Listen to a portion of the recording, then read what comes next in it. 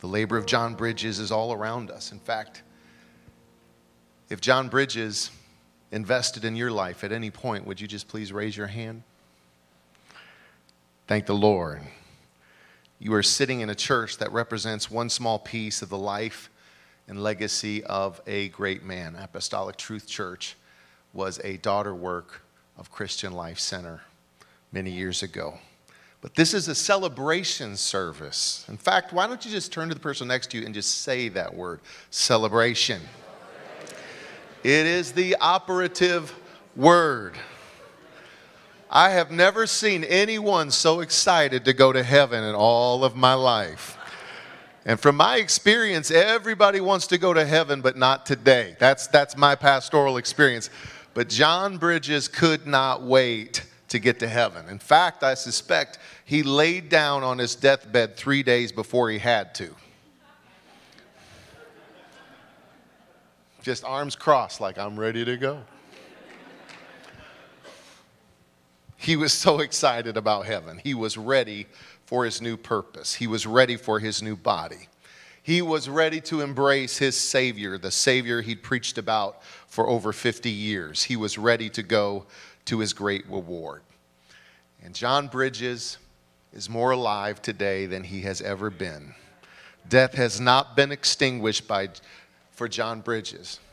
That's right. The light has not been extinguished. It has ushered him to a new and glorious dawn. So celebration is the operative word. And yet, a gracious and godly woman, Sister Bridges, is parting with the physical body of her husband today. She's parting with that physical vessel that she cared for and served Christian Life Center beside for 45 years. And Pastor Bridges' children, Nathan, Pastor Philip Bridges, Sister Mendy, of course, Sister Bonnie and their spouses, and all the grandchildren are here today, and they are feeling the heavy weight of the earthly absence of their father, their papa. Pastor Bridges' siblings, his in-laws, his nieces and nephews are feeling the burden of sorrow. For those who called Pastor Bridges a mentor, pastor, friend, we are praying that God will give comfort to you. And so I think it would be good for us to just pray. Let's just invite God's awesome presence into this celebration service, and let's believe that lives are going to be changed before this service is over with. Would you join me in prayer today? In the name of Jesus Christ. Lord, we love you. We thank you, Lord, for Pastor John Bridges, for his life, for his legacy. Lord, you moved through this man. You gifted this man. And today we recognize that he has gone on to his reward. We pray for your strength and your comfort to be with his family. Bless them. Give them encouragement and strength today. You are the God of all comfort. And we pray for your comfort to be in this place. In Jesus' name, we pray for your glory and your power to be manifested here. And everybody said, amen. Now, it's time for full disclosure about this service. Now, to help me to do this, I need to tell you a very quick story, and I don't want Nathan to laugh at me, but I just started hunting. Just started, Nathan, and I know you are the black belt in the Fox Valley. And this year, Nathan, I took an online hunter safety course. Okay, stop laughing. The content was very good, but the quizzes at the end of each chapter were hilariously simple. They were fail-proof. The multiple choice questions had 3 obvious wrong answers and 1 right answer. I'm going to give you an example of what one of the questions would look like on the quiz. Now check this out, because this is just awesome, the way that they set up these tests. Let's go for it. Here's the question. All right, nope, we got to go back. So the question was, one of the 4 foundational principles of firearm safety is, okay, this is the question. One of the 4 foundational principles of firearm safety is, only point your gun at people when the safety is on. Keep your gun handy for a quick shot. Drink no more than 2 beers before hunting. Always treat your firearm as if it were loaded. Okay?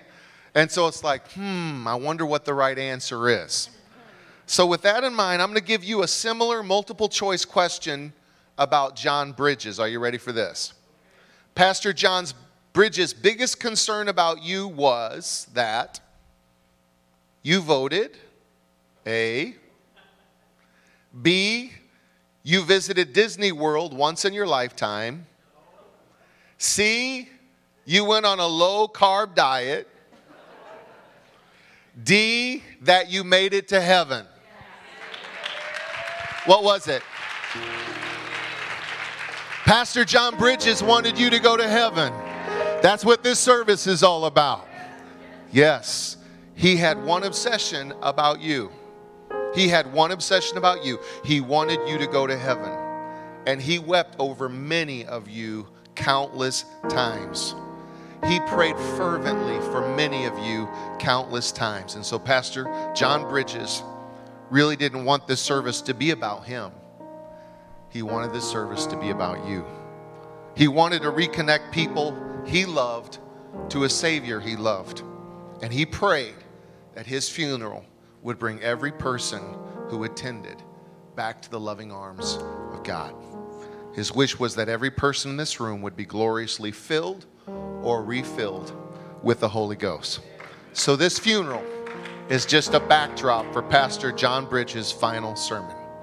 Every prayer that Pastor John Bridges prayed for you is swirling in the service like a mighty tide, preparing to pull you into the deep waters of God's love and His grace. So the final request that John Bridges, from his life to you is this: will you please be open to God in this service? Will you give God's love a chance today? And I want us all to bow our heads right now and pray one more time. Lord Jesus, thank you for John Bridges, who had one obsession about my life and everyone else's life, that being their soul, their eternal destination. Thank you for your mercy in my life, Lord. Thank you for being patient with me, Lord. Thank you for loving me when I was unlovable. Thank you, Jesus, that you were there all the time. God, I want to receive whatever you have for my life today. I am willing to surrender my life to you once again. I want my life to be an answer to a godly man's prayer. Help me to overcome the barriers today that have held me back in the past. There is a yes in my spirit for you, Jesus. I ask this in Jesus' name. Would you clap your hands to the Lord?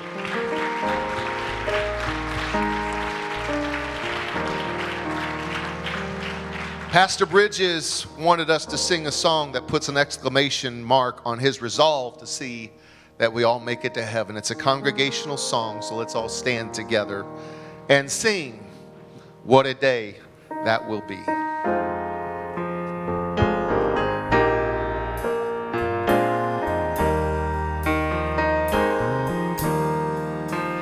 There is coming a day when no heartache shall come, no more clouds in the sky, no more tears to dim the eye. All is peace forevermore on that happy golden shore. What a day, glorious day that will be. What a day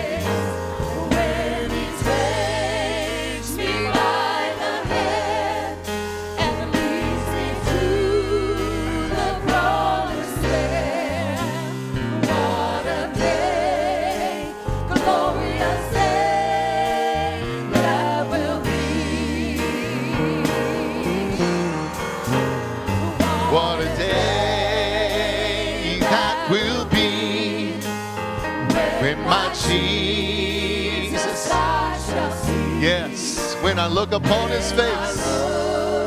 Upon his face. Hallelujah, the one who saved me. Who saved me by his grace. Hallelujah, when he takes me by the hand and leads me through the promised land. What a day, a glorious day that will be. Is anybody looking forward to that great day? Hallelujah. Thank you, Jesus. Thank you, Jesus. Hallelujah. God bless you. You may be seated.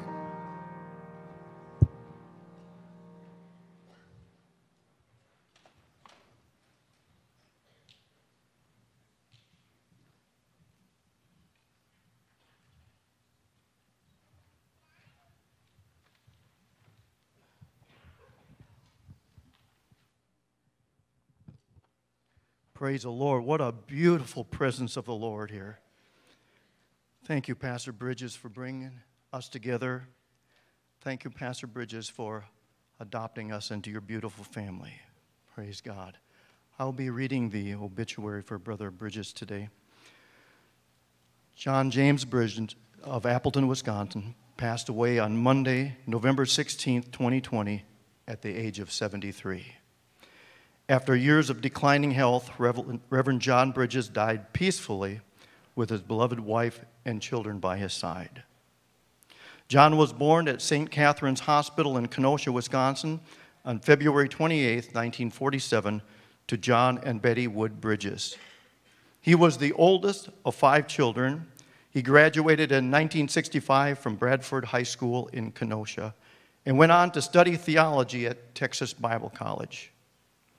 After graduation, John moved back to Wisconsin and became the youth pastor at Apostolic Faith Church in Kenosha, Wisconsin, under Reverend W.V. Barnett. In 1973, he felt the call of God to start a church in Neenah, Wisconsin, and after 45 years of pastoring, started 4 daughter works and bringing numerous souls to Jesus Christ. Reverend John Bridges retired and started attending Apostolic Truth Church here in Appleton, Wisconsin, with the pastorship of Pastor Aaron Soto. Pastor John Bridges loved people, praise God, and dedicated his life to introducing people to Jesus Christ. There's nothing more he loved than teaching the Search for Truth Bible study and getting people to dig into the Word of God to find the treasures of the Word of God. Praise God. John was preceded in death by his parents, John Moffett Bridges, Betty June Bridges, his sister Betty Ann Allen, his brother Richard Paul Bridges. He is survived by his wife, Sister Carol Bridges, and his children, John, Nathan, and Lynn Bridges, Philip and Tara Bridges, Melinda and Matt Olson, Bonnie Sue Joy, Markle Johnson, his brother Archie, Debbie Bridges, his sister Diane Clamala, and his 7 grandchildren, 1 great-grandchild, and many nieces and nephews. Praise God, what a legacy, what a life, praise God.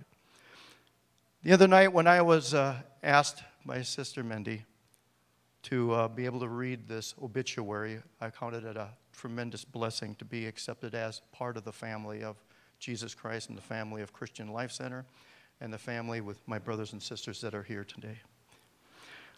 I was down in my basement the other night and I was praying, and the Lord gave me something to share with you, if you don't mind. Sometimes we may wonder, and talking about ministers and people, saints of God, we may wonder what Jesus saw in us. I wondered the same thing. What did Pastor Bridges see in me? I go back to a little story. When I first came to the Neenah Church, a couple people became my friend really quickly. Brother Phil Bridges and Sister Mindy Bridges. I remember that Brother Bridges loved to go out to eat. And I don't know which one of them, most likely Brother Phil, invited me to go along out to eat with the family. Well, there was more than family. It was usually people of the church there as well. And what a blessing it was to be able to go and eat with the pastor and with his family. But afterwards, Brother Phil, I think it was, would say, "Dad, can we ride home with Steve Dahl?" Well, Brother Bridges, that shows a sign of grace again. Yes, Brother Phil and Sister Mindy got to ride home with me. We would sit in the car and we would talk and talk and talk until either Mom or Dad came out and said, "Isn't it time to come in now?" But this would go on numerous times. We became quite good friends through all of that. I love you too so very, very much. Brother Phil made a huge mistake when he was turning around 16 to 17 years old. I had a 1971 Chevrolet Nova Super Sport. And Brother Phil really wanted to buy the car because I had it for sale. And he said, "Would you take my dad for a ride in that car just to show how cool it is?" Big mistake. I took Dad for a ride. Phil's in the back seat. "Show him how it goes." I can't resist. I let it go.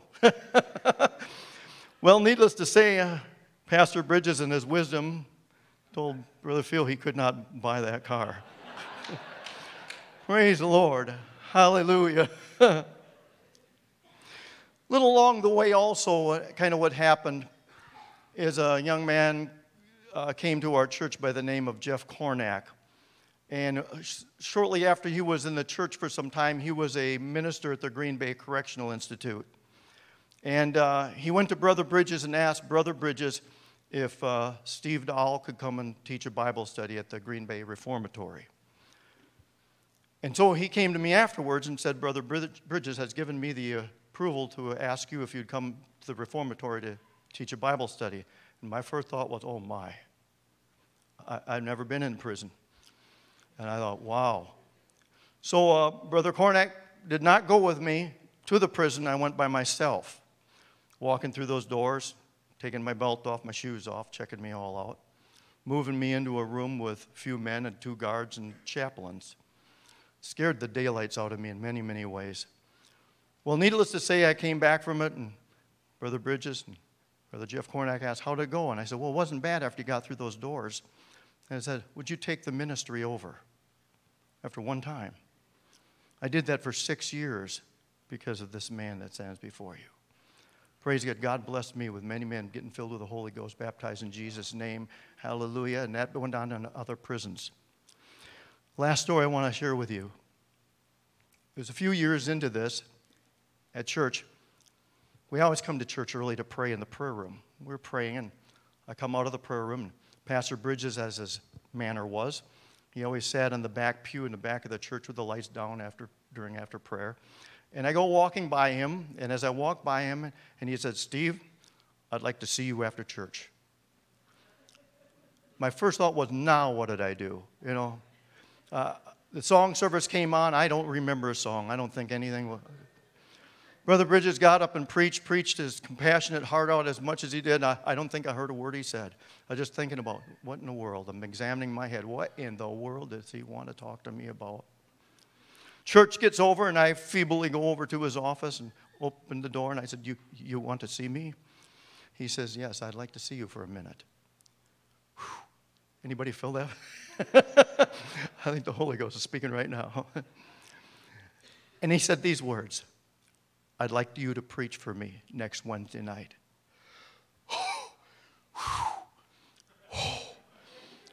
Jesus. I just about fainted. It's because of that man, because of his faith in me, believing in me, allowed me to become what I was. If it was not for Pastor Bridges, I would have never went to Oconto. And perhaps if it wasn't for Pastor Bridges, there would be no church in the city of Oconto. And I want to say this on the behalf of everybody that's my friend in Oconto and everyone that comes to my church, everyone that's been baptized in Jesus' name, everyone filled with the Holy Ghost. Thank you, Brother Bridges, for believing in me and believing in this body of believers that you have. Lord bless you. Lord bless the family. Thank you for letting me be a part of celebrating his wonderful life. Praise the Lord, everyone.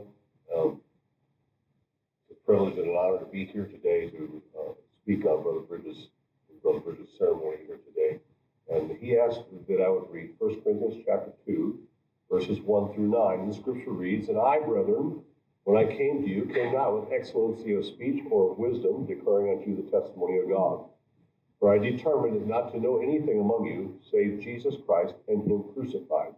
And I was with you in weakness and in fear and in much trembling. And my speech and my preaching was not with enticing words of man's wisdom, but in demonstration of the Spirit and of power, that your faith should not stand in the wisdom of men, but in the power of God. Howbeit we speak wisdom among them that are perfect, yet not the wisdom of this world, nor of the princes of this world that came to naught.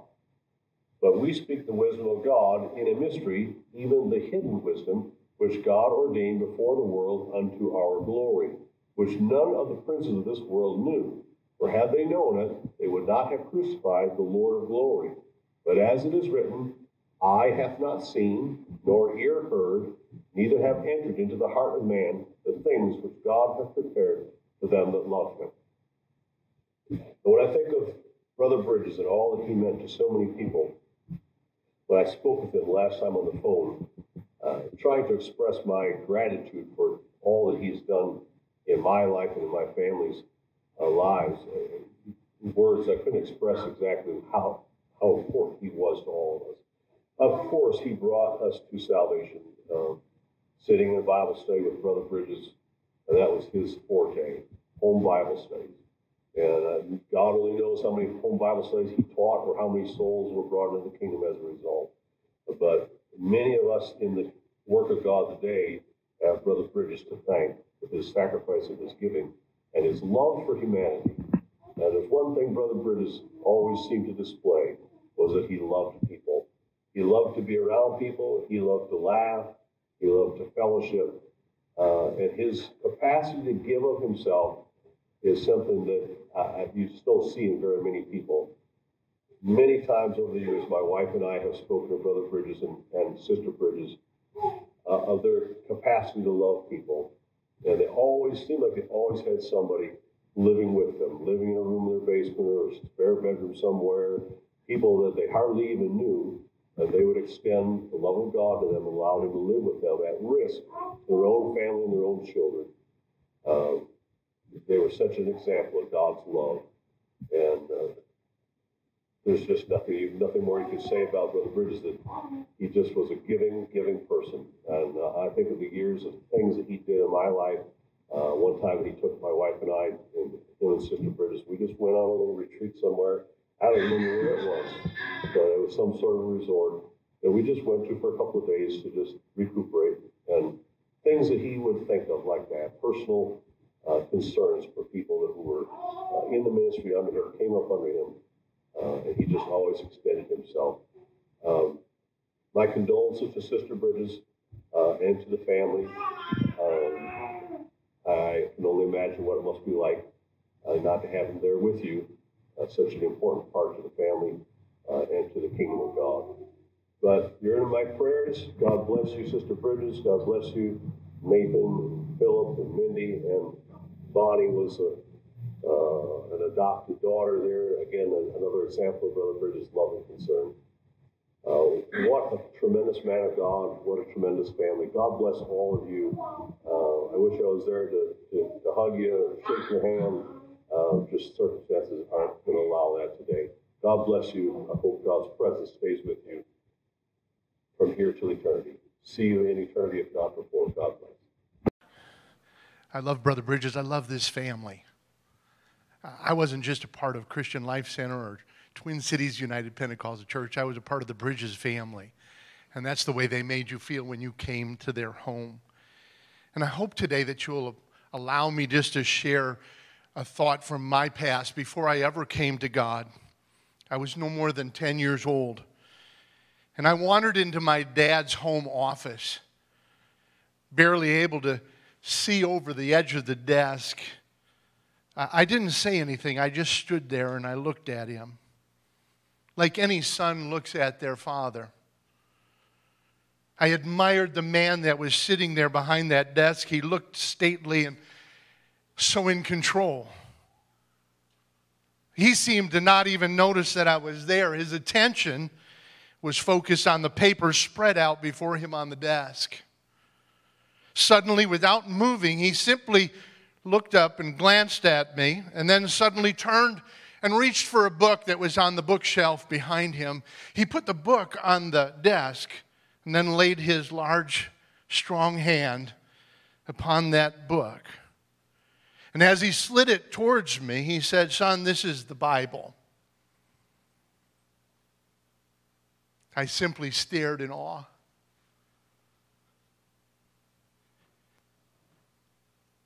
He was my hero, my courage and my strength, because he was my dad.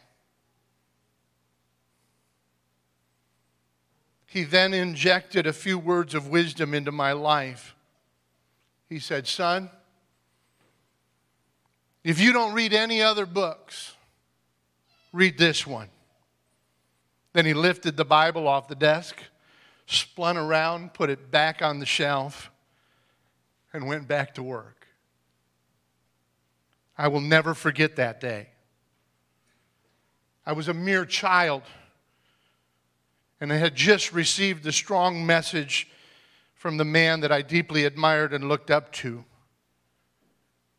But I didn't realize that it would be 6 years later that he'd be taken from me and he'd be gone.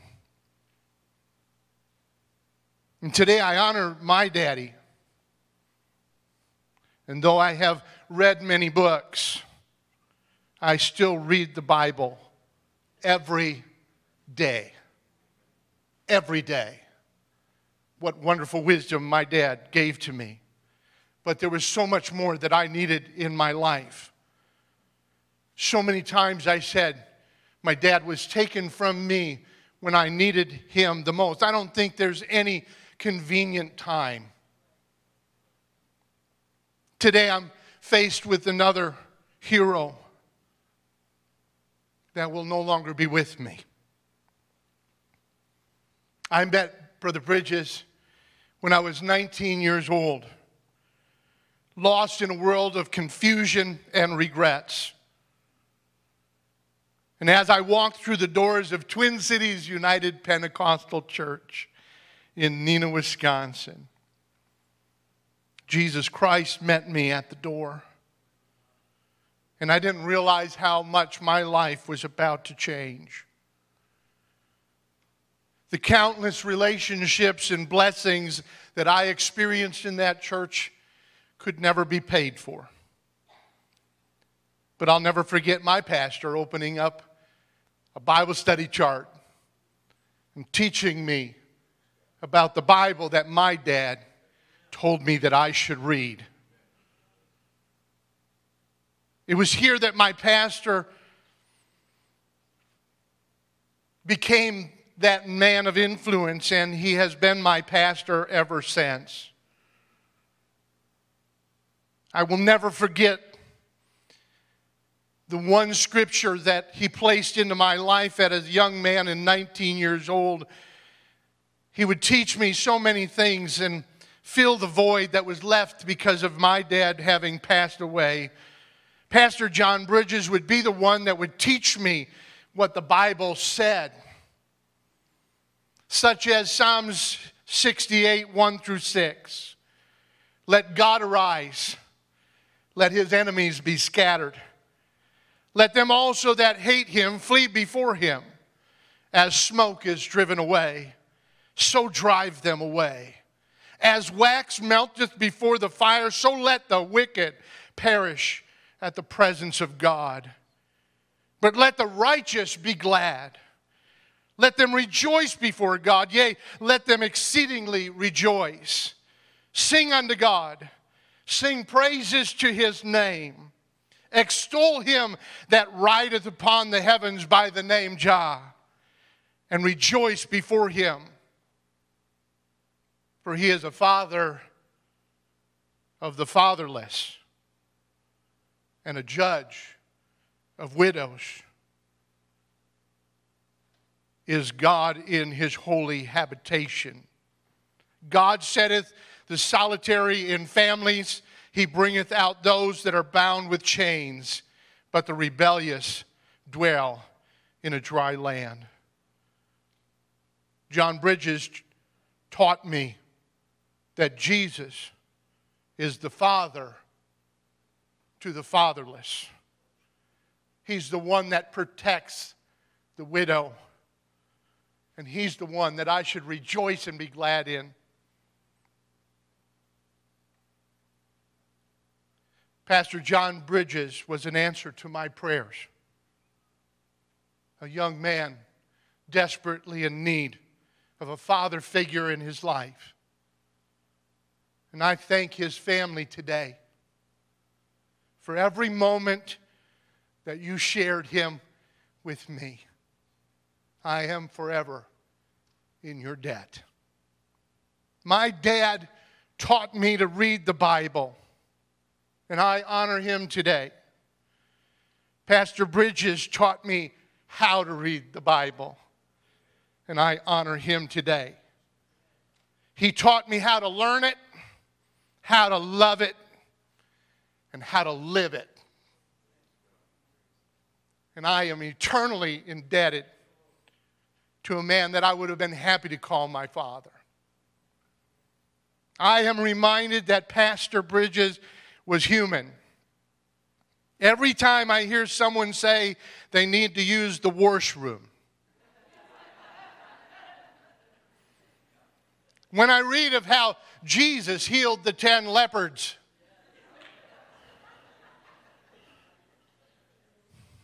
I guess they need their spots washed off too. Or when I get into my car and I step on the exhilarator.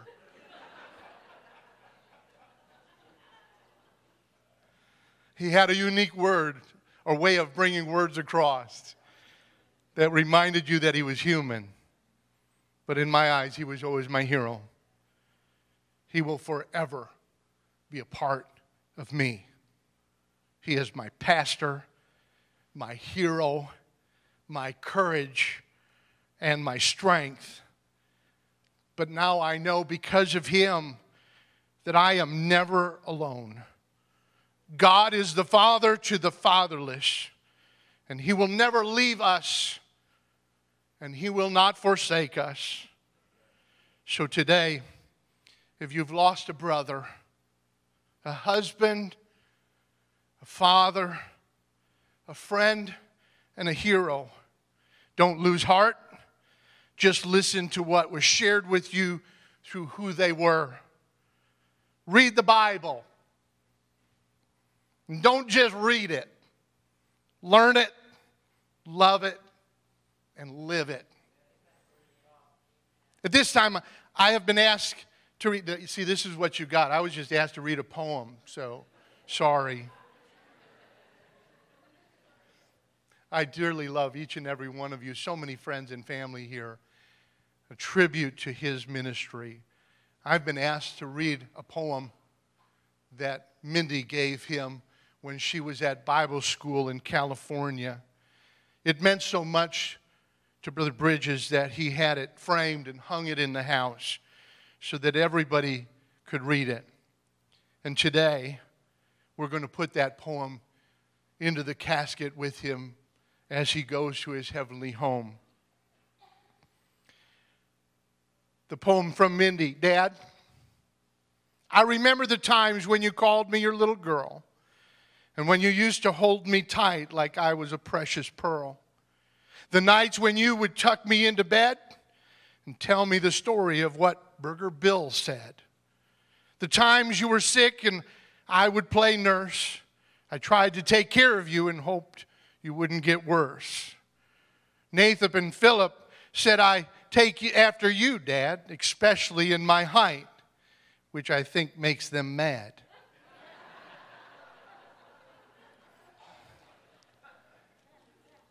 It's the greatest compliment when people say I'm like you. I only wish I could handle things as well as you do. When I went away for college, I thought it would be so great. I thought I could handle life, but life handled me like bait. It seemed problem after problem hit my life's door. I didn't know how to handle them. I was frustrated and tore. Those were the times I remember your loving arms, how you used to hug me and keep me from those harms. Time after time I wanted to run to your side. You stood so strong and tall. I was proud, and this I did not hide. I used to tell my friends each and every day how awesome you were, Dad, and that I couldn't wait till May. Many of my friends told me it would never be the same. I was gone from home a year now and no longer had my fame. They said you wouldn't look at me as your little girl anymore. The thought of this happening to me, this I did abhor. So, Dad, what I'm trying to say is, I'd like to prove them all wrong. I want to be your little girl again. I really wasn't gone that long. No matter how old I get, I want to be your little baby. I'll even fix your favorite cheese popcorn every night. Well, maybe. Dad, there's just one thing that I really want you to know. I love you so very much, and thanks for the seeds you sow. Your teachings and example have meant everything to me, and because of you, like Jesus, is how I want to be. What a tremendous poem, indeed.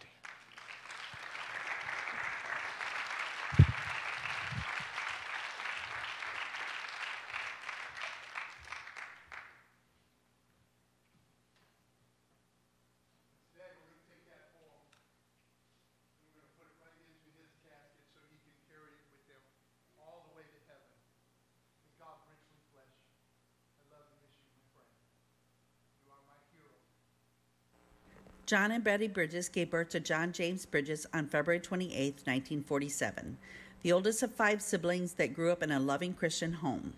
John started his ministry as a teen under Pastor Barnett in Kenosha, Wisconsin.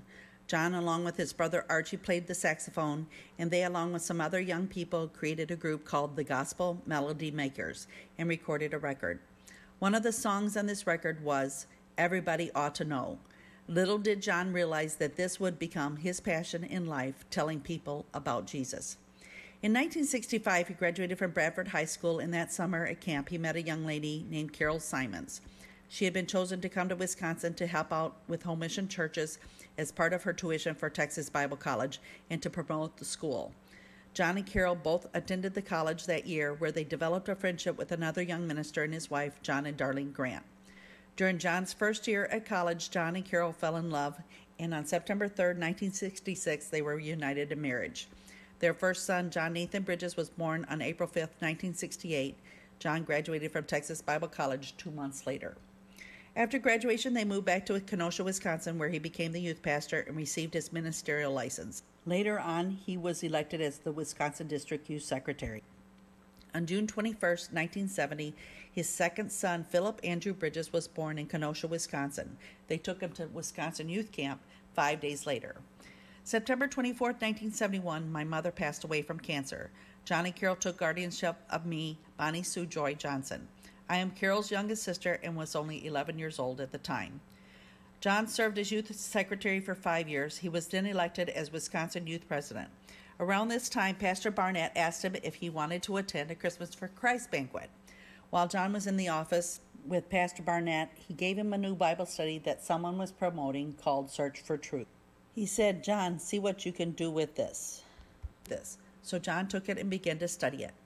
The night of the banquet, Brother William Sisko and Brother Dennis Witkus were putting on a skit. Brother Sisko would hold up a white piece of cardboard with the name of the city on it. Brother Witkus, dressed as the devil, would come over and take the name and say, "This city is mine. There is no need for a church to be built there." It was entertaining and funny until they put up the sign that read Nina Monash on it. At that moment, laughter became tears, and a burden was given to both John and Carol for this city that did not have a church. In June of 1973, John quit his job moved with his pregnant wife, their 2 boys, and myself to Menasha. God provided us by laying his vision on a businessman's heart named Tom Lewis from Janesville that would ultimately help support our family and his ministry along with Christmas for Christ. John began to pray, knock on doors, and was compelled to put an ad in the paper. It read, "I believe you must be baptized in Jesus' name by immersion according to the Word of God. If you can show me any other way in the Bible for baptism, I will pay for a trip to the Holy Land." Calls began to come in, and he started teaching Bible studies. August 14th, 1973, Melinda Carol Bridges Mindy Olson was born. Soon after, we held our first church service in our home. We had 13 in attendance, counting Grandma and Grandpa Bridges' dog Candy. John became an ordained minister, and that same year, he continued teaching Bible studies and having church out of our home. Soon after, we moved the church to a storefront, an old bar. We put up partitions, painted some old electrical spools, got some games, and turned it into a coffee house. Many people came through our doors, and they were all offered a Bible study. We even had our first revival service with a young evangelist and his wife, Brother Anthony and Mickey Megan. One of the Bridges' first Bible studies was with Norb and Sula Vika. She invited her friend Chris Kilcheski.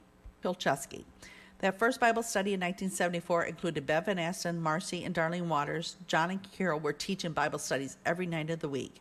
Because I was older, it wasn't unusual for me to babysit 3 to 4 nights a week so they could teach Search for Truth. It wasn't long before the neighboring pastor, Brother Jack Yance, called up him and asked, "What are you doing over there? How are you reaching so many people?" John told him about this Bible study called Search for Truth. Years later, Brother Yance was able to promote it at headquarters for the United Pentecostal Church organization.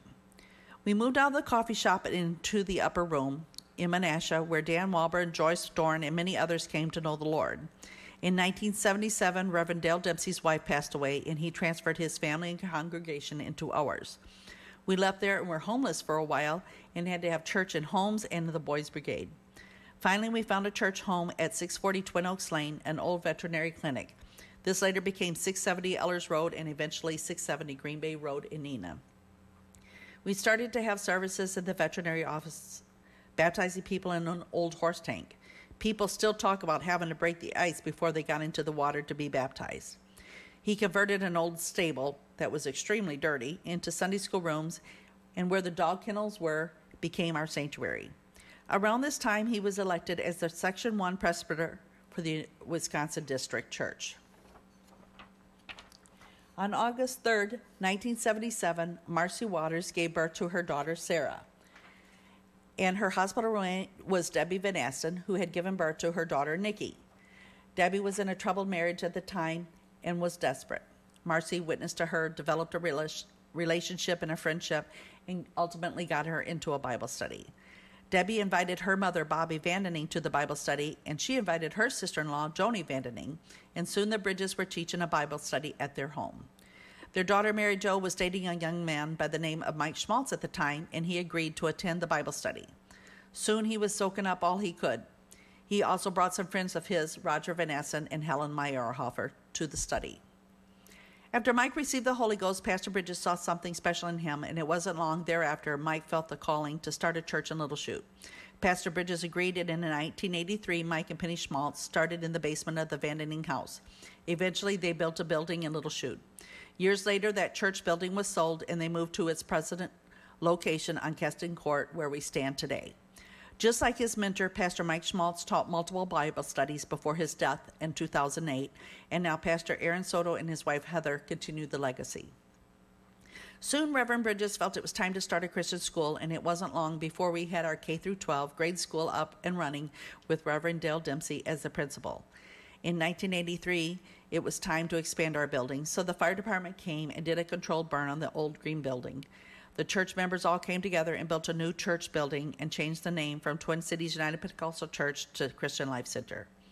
A couple of years later, Pastor Bridges noticed that many saints were driving from Waupaca to come to church. It wasn't long before Pastor Bridges saw the need to start a church there. Brother Mike Messer was sent to pastor that daughter work in Waupaca, and it is now pastored by the Abergs. Chris Kilcheski was from the Antico area. The Bridges would drive up there once a week, 1 hour and 45 minutes one way, to teach a Bible study in a home that only had an outhouse. It wasn't long before they started a third daughter work in Elton. In 1985, Scott and Brenda Hughes took over, and now it is pastored by Ward and Kay Rabine.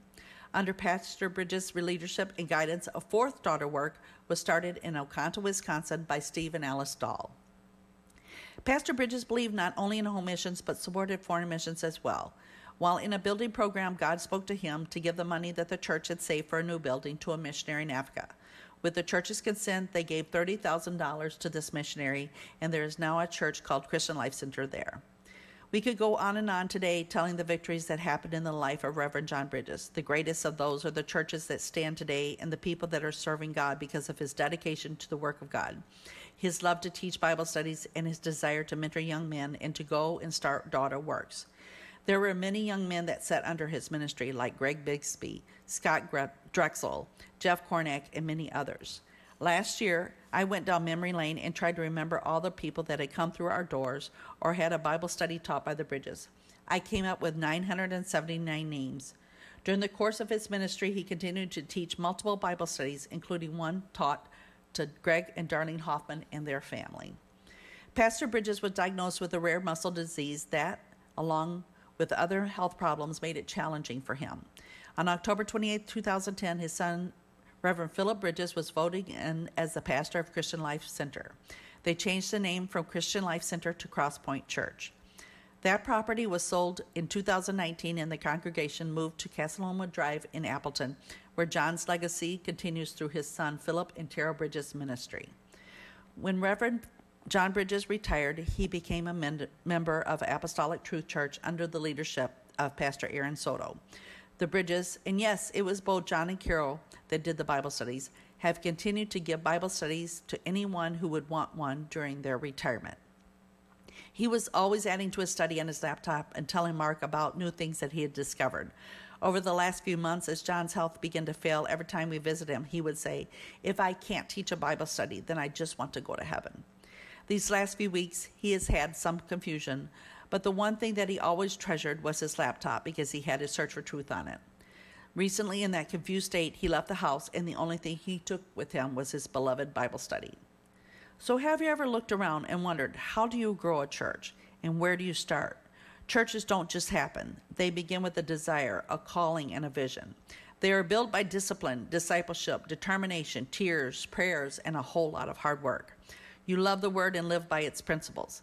John 21:17, Peter says, "Lord, thou knowest that I love thee." Jesus said unto him, "Feed my sheep." How many lives have been affected by Pastor John Bridges? We will never know until the hereafter. But I know what he would say to all of us today. Everybody ought to know who Jesus is. These are the words penned in a letter from former District Superintendent John Grant. He begins with a greeting. May God bless the Bridges family. Our dear friend is now in the presence of God. No more pain, no more suffering, no more tears. He's free. Praise the Lord, he's free.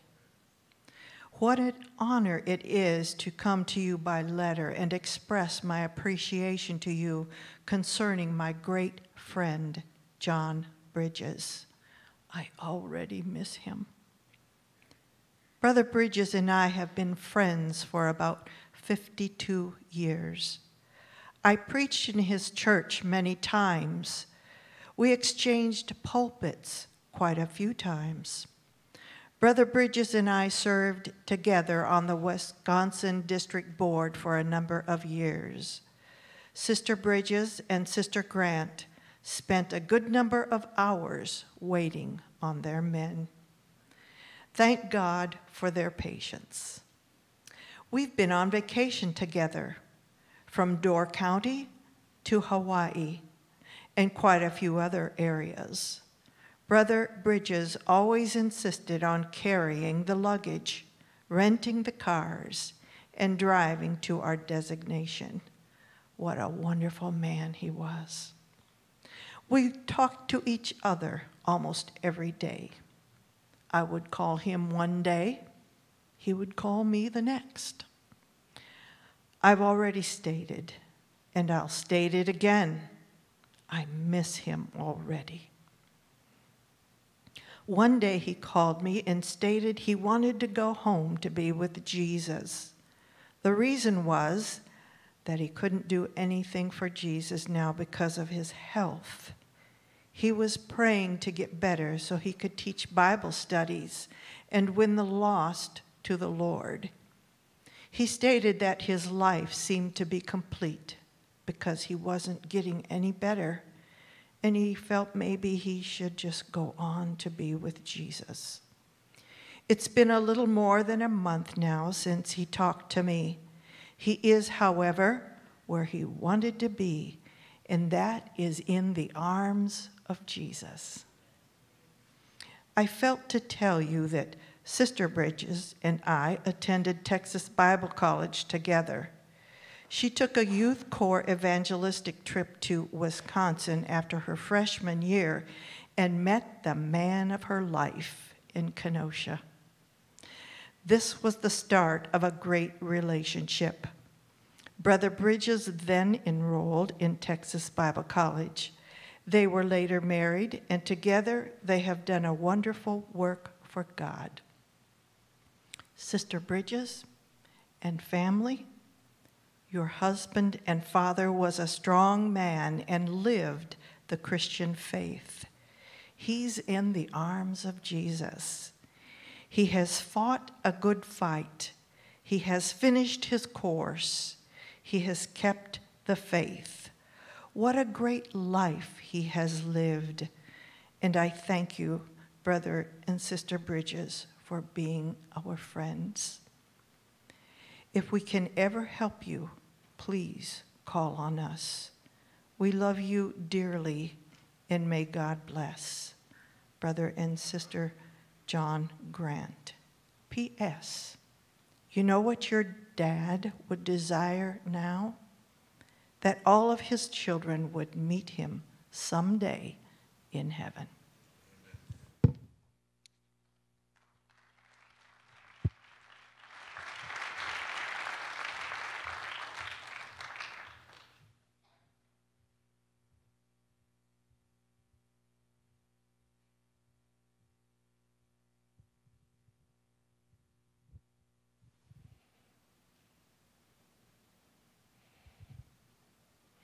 I am here representing the ministers and the churches from across the state of Wisconsin. I would like to express on their behalf deepest sympathy to Sister Carol Bridges and to Nathan and to Phil and to Mindy and to Bonnie and to the entire Bridges family. We are so very sorry for your loss, and you certainly are in our prayers. I first met Brother John Bridges in 1984 at, it was the summer of '84 at our family camp. And he was larger than life, presbyter of Section 1, founding pastor of Christian Life Church in Neenah, and I was a 26-year-old rookie pastor.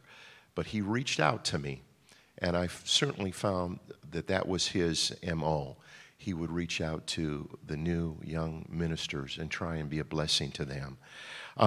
To me, John Bridges was as much a part of Wisconsin as the Green Bay Packers. John Bridges was a leader in the Wisconsin district. He was youth secretary for 5 years, from 1968 to 1973. He was youth president for 6 years, from 1973 to 1979. He was district board member and presbyter of Section 1 from 1979 to 1990, and then another term from 1994 to 2002, which totals 19 years. He was on the camp committee, and he, along with being on the camp committee, he also worked countless hours at the campground. He served on several subcommittees of the district board. Over 30 years of service to the Wisconsin district. And I'm here to say thank you. Thank you, Brother Bridges, but thank you, Brother Bridges' family, for your sacrifice. 30 years. I think we should give him a hand and this family a hand for those years of service. Amen. Amen. Brother Bridges was a constant student of the Word of God. outreach and church growth, always teaching home Bible studies, always trying to expand and to learn. Brother Bridges was a friend of the church planter, the smaller church pastor, and the young pastor. Consciously, he would invite them to preach at the church, if not once a month, quarterly, some young church planter, some young minister, or a smaller church. He would bring them in. He would put them in a hotel. He would take them to a very nice restaurant, and he would give them a generous honorarium because he did not want them to be forgotten. We honor that here today. Brother Bridges personally blessed our family. I remember a boat ride on Lake Winnebago, taking my son and my daughter tubing. No one could say my name like Brother Bridges. Brother Booker. Brother Booker. Our church, we were perhaps struggling is a good word to say, or a bad word. And Brother Bridges said, is there anything I can do to help? And he came and he ministered at our church some 30 years ago, and he taught principles on stewardship. And those principles that he taught us some 30 years ago, my wife and I have put into practice. And the blessing of the Lord have been upon us because we have followed those principles of stewardship. And I thank the Lord, of course, they're in the word of the Lord, but it was this man that showed us and our church about that. And because of that, God blessed us. I am forever indebted to this man. I was privileged to see him, to go to his home a few weeks before he passed. And when I walked in, he said, Brother Booker, I'm ready to go see Jesus. He forever impacted my life. Been in the ministry for several years now. I've tried to preach about Jesus' coming. I've tried to preach that we need to be ready to go. But here was a man that was ready. I got in the car. I tried to compose myself, but as I was driving back to West Bend, I thought, oh, am I ready to go? Am I ready to go? And so I guess all of us should look, whether we've been in the ministry for many years or a visitor here today. I think it's important for all of us to look at our lives and say, are we ready to go? Amen. Thank you, Brother Bridges, for being in my life. I represent not just the Wisconsin district, but I represent the United Pentecostal Church. And there is a presentation we would like to make, and our presbyter from Section 1, Brother Dale Pace, is going to help me with this. There are two presentations we'd like to make here today. We'd like to present a flag. This flag being presented to you is the official flag of the United Pentecostal Church International and was flown over world headquarters in Weldon Spring, Missouri. Reaching the people of this world with our message is the vision that has drawn us and bound us together.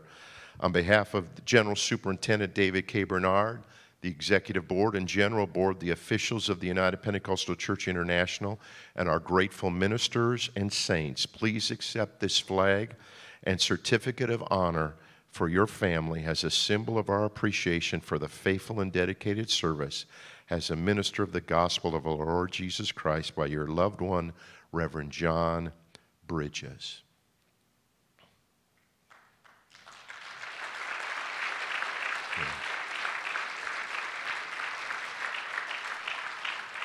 The scripture says, blessed are they that mourn, for they shall be comforted. And the Lord bless thee and keep thee. The Lord make his face shine upon thee and be gracious unto thee. The Lord lift up his countenance upon thee and give thee peace. God bless you.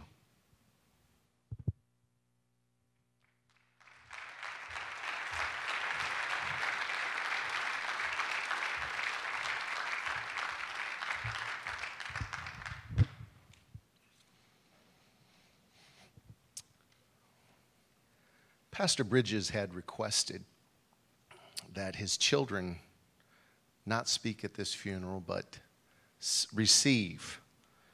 And I wanted to make sure that their voice was heard today.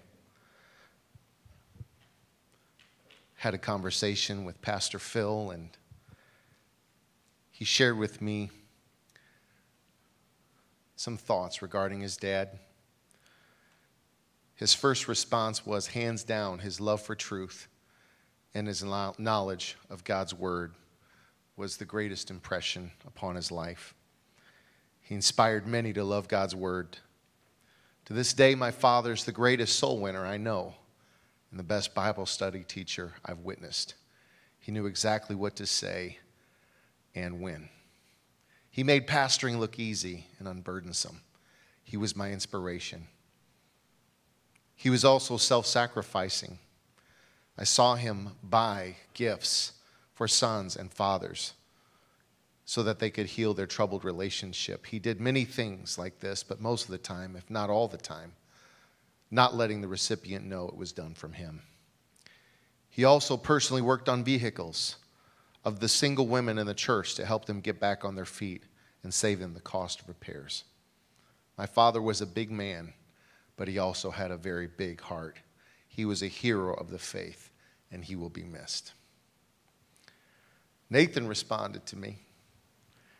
He said, I remember one time getting grounded for a week for being 5 minutes late for supper.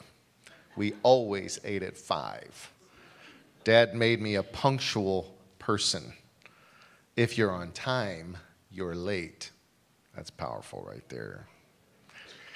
He made the best hamburgers and baked his cheese curds in the oven until they were crispy. Man, Culver's didn't invent that. That's powerful. He was a jack of all trades, repairing or building stuff. It had to be, and he had to be that way because of the salary he lived on when we were growing up. Nate recalls and remembers many times going to the church to practice playing the drums. And my dad would be at the altar in the dark, weeping and sobbing, calling out to God. Mindy, one thing I can remember as a little girl, I used to get jealous when my dad would hold little girls from the church in his arms, love on them, and call them his little girls. I used to think, this is my daddy, not their daddy. He explained to me that many of these young kids did not have a dad, and he was trying to show them love because they had no dad to show them love. His passion was teaching Bible studies. He would never tell them that he was the pastor of the church. He would just be a friend and teach them the Word of God. A few lessons into the study, the question would always come up, who is the amazing pastor of your church? He would humbly say, I am. They were so amazed that a pastor could be so real, personable, and have so much fun with people. I can remember my dad's alarm going off at 5 in the morning and hearing him get up to go to church and pray. Sometimes I would sneak into the church and listen to him. He would be crying so hard at times he could hardly talk. I could hear him calling out the names of people in the church. He had such a burden for souls. I always knew when my father went to war spiritually because he would come home and tell Mom, I'm not going to eat tonight. I'll be in the bedroom. You could hear him crying out to God for direction. I remember when I was sick, my dad would come into my room and pray over me. Then he would say, baby, if I could take this sickness upon myself for you, I would. I was his little girl, so I got lots of snuggle time with my father. One of his favorite things to do was to tell you he had a secret for you. And when you got up close to him, he would whisper in your ear, I love you. There wasn't a day that went by that my dad didn't tell me he loved me. Even on his deathbed, when he couldn't talk, he would mouth the words, I love you to me. To the grandkids, he would whisper, Papa loves you. There was no doubt that he loved you because he told you every time he saw you. Sister Bonnie, she itemized the fact, we've heard this a few times, that Brother Bridges loved food. And I know that for a fact. He asked me on several occasions if I'd ever enjoyed Sister Bridges' Rice Krispie chicken. And I have, in fact. If you ever had a sandwich, Sister Bonnie said, with John, you always had to have Tenuda's hot peppers. And I mean hot. He did love his hot peppers. He always made sure I was in stock. He would ask me that regularly. Do you have enough peppers? He would buy them for me. John used to make us fried Spam sandwiches after Sunday night services. Health food. Mark and John drove their motorcycles from Milwaukee in the pouring rain and had to stop and buy garbage bags to wear because they didn't have rain gear. During camp, there was always a ball game, the preachers versus the kids, and John was always known for hitting a home run over the girls' dorm.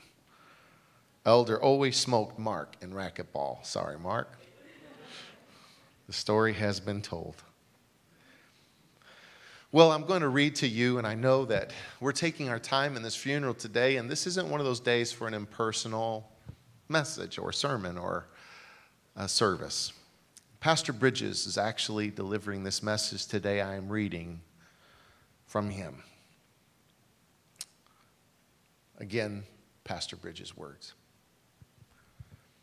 I was sitting here in my living room when my daughter said, "Dad, wouldn't it be cool to video you preaching one last sermon and show it at your funeral?"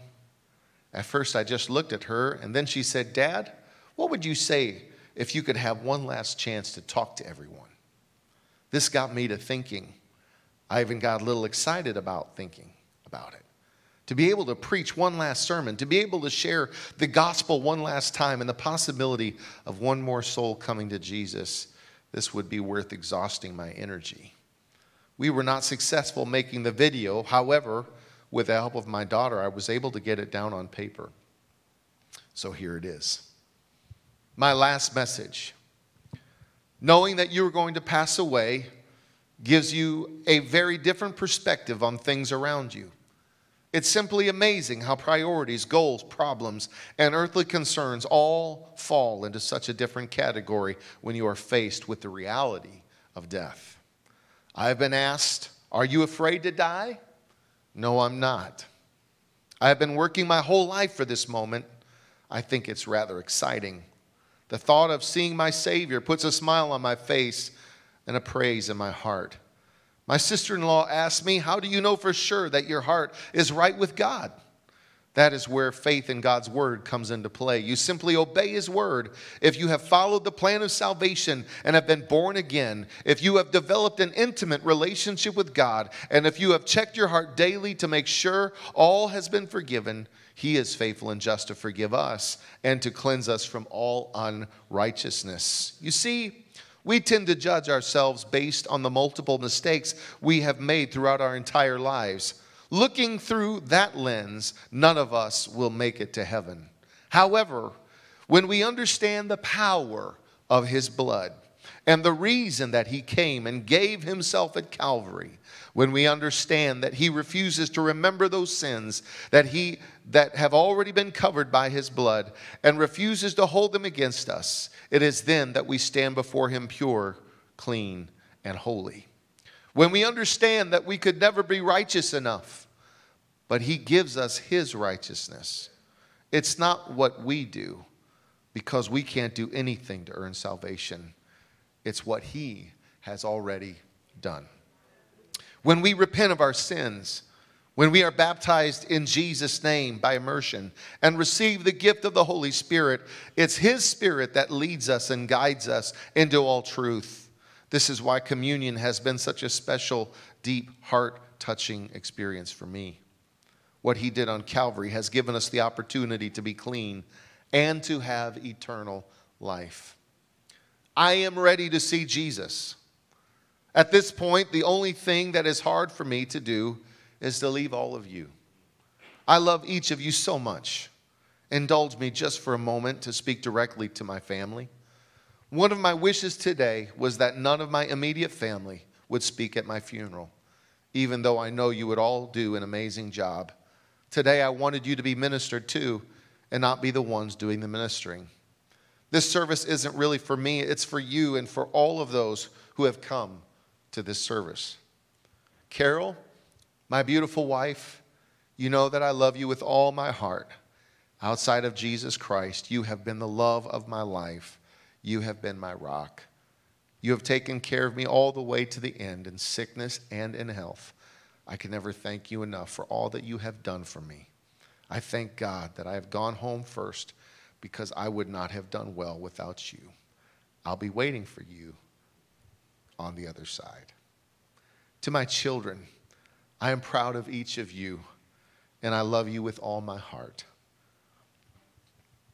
To say what I would like to say to each of you would take too much time, so I've arranged for you to receive something from me at a later time. However, I will say to you, the greatest gift you could ever give me is to make it to heaven with your families. This is all I ever wanted. I don't want this to be goodbye. I want it to be, I'll see you later. To my grandkids, I will miss my time with you. You bring me so much joy. I have so many cherished memories of each of you. Papa only has one request. Make sure you make heaven your home. To my brother, sister, and all my nieces and nephews, I love you so much. We have had such a wonderful family. We have so many wonderful memories. I hope you continue to gather together and make many more memories in the future. But today, I want you to look into your heart and make sure it's ready. I will be looking forward to our family reunion in heaven. To all of you who are here today, I will be very transparent with all of you. My desire is to see you in heaven. But as much as I want this to happen, only you can make that decision. I have no idea who is sitting in these pews right now, but if you are a faithful saint of God, I want to say, keep the faith. Keep on keeping on. Take heed to the word that says in the last days there will be a great falling away. Take heed that you don't let your lamps run out of oil. Keep Jesus the main thing. Be so close to Jesus that nothing and no one will ever come in between you and him. Maybe you are here and you haven't had that oil in your lamp for quite a long time. Maybe you just got caught up with the cares of this life and put your relationship with God on hold, thinking that it would be just a temporary thing. And now you find yourself so far from him that you are not sure how to get back. Let me remind you of the prodigal son. Everyone focuses on the son, but can I remind you of the father waiting, watching, and being there ready to run to his son as soon as he saw him. He threw his arms around him, kissed him, and restored him to his position. So what are you waiting for? Come home. Maybe you are here today and you have not been born again of the water and of the Spirit. Let me quote to you John 3:5. Jesus answered, "Verily, verily, I say unto thee, except a man be born of the water and of the Spirit, he cannot enter into the kingdom of God." And also Acts chapter 2, verses 37 through 39. Now when they heard this, they were pricked in their heart and said unto Peter and to the rest of the apostles, "Men and brethren, what shall we do?" Then Peter said unto them, "Repent and be baptized, every one of you, in the name of Jesus Christ, for the remission of sins, and ye shall receive the gift of the Holy Ghost. For the promise is unto you and to your children and to all that are afar off, even as many as the Lord our God shall call. Today is the day of salvation." So in closing, no, I will not say this 5 more times. I am wrapping it up. He wrote that. I think he would also say, musicians, please come. Could it be that God had a plan for this service? Could it be that he is using this funeral to get your attention? Could it be his way of showing you love and giving you this chance to come to him? I don't want you to wait.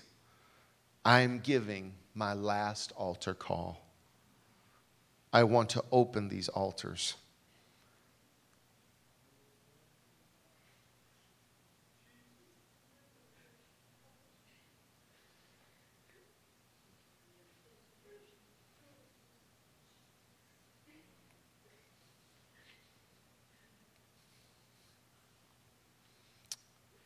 If you feel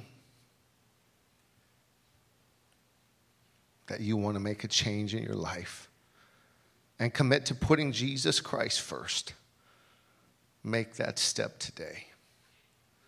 These altars are open. God does not expect you to be perfect. He expects you to trust him and let him make the difference in your life. I love you, and I will see you on the other side. Will you stand with me? I want to give everybody in this room the opportunity just to talk to the Lord right now. He's here. He's as close as the mention of his name.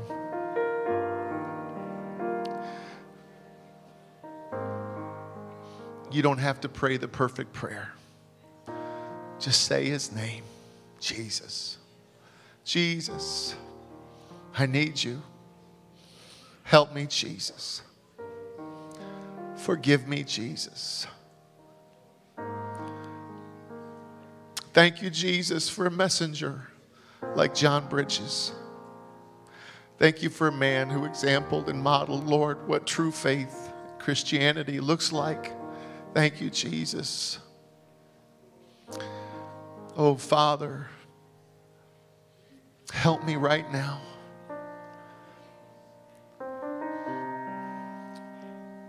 Forgive me, Jesus, of every evil word I've ever spoken. Forgive me for every thought that was evil. Forgive me, Jesus, for every person I've ever hurt, for every wrong, for every decision that I made when I knew better. Jesus, I'm sorry. I never stopped loving you, Jesus. I never stopped loving you, Jesus. I just didn't know, Lord, how to recover my life. In the name of Jesus. Hallelujah. I wonder if we couldn't just lift our hands in this place. It's a universal sign of surrender. We use it all around the world. Jesus, I surrender to you. Jesus, I surrender to you. Lord, I'm making a decision today, Lord. As for me and my house, we will serve the Lord. Lord, I am determined to manage that decision. Thank you, Jesus, for the word that has been spoken, that has been preached to us today. We are so grateful. In Jesus' name. I need thee, oh, I need thee. Every hour I need thee. Come on, somebody, let them know. Bless me now. I feel the power of God in this place right now. Oh, my Savior, I come to thee. Oh, I need, yes, I need you, Jesus. I need you, Jesus. Every hour I need thee. Oh, bless me now, my Savior. I come to thee. One more time. One more time. I need thee. Oh. Yes. Let this be your confession. Let this be the testimony of your life. I'm dependent on you, Jesus. Every hour I need thee. Oh, bless me now, my Savior. I come to thee. Thank you, Lord. Can we lift our voices and praise? I love you, Jesus. Thank you, Lord, that when we step over the threshold, there is hope. When we step into eternity, Lord, there is hope. Thank you, Jesus. I believe the Word of God is so powerful. The Apostle Paul said, I beseech you, therefore, brethren, by the mercies of God, present your bodies a living sacrifice, holy, acceptable to God, which is your reasonable service. God is not asking too much for us to present our body to Him. It is only reasonable. There's a story in 1 Kings about Adonijah and Joab. Both made horrible mistakes and ran to the tabernacle of the Lord. But there's one difference. One man laid himself upon the altar, and the other laid beside the altar. One man was spared from death, and the other was not. Can you guess who? It was the man on the altar. Present your body a living sacrifice to the Lord. Brothers and sisters, the time is short. Prophetic completion is upon us. How many billboards do we need to prove to us that God's word is true? What Pastor Bridges taught in prophecy, in all of the facets of the world, it is moving towards a prophetic end. We had a messenger, and we have the timeless word of God. It is an agreement that the Lord is soon to return. Everybody in this house, you need Jesus. There's nothing in this world worth surrendering your soul for. Set your affections on things above and not on things of this earth. In the name of Jesus. Thank you, Lord. We're so very grateful for everyone who has been a part of this service. There is a meal to follow at the Grand Meridian. It's 2621 North Oneida Street. You just drive in this direction on Northland Avenue right here. Drive in that direction. And you go to Oneida Street, Northland Street to Oneida Street, and take an immediate left, and you will see the Grand Meridian. If you have a smartphone, just Google the Grand Meridian. We have enough food for everyone, and we want you to come and be a part. It is time to allow this man to go to his resting place.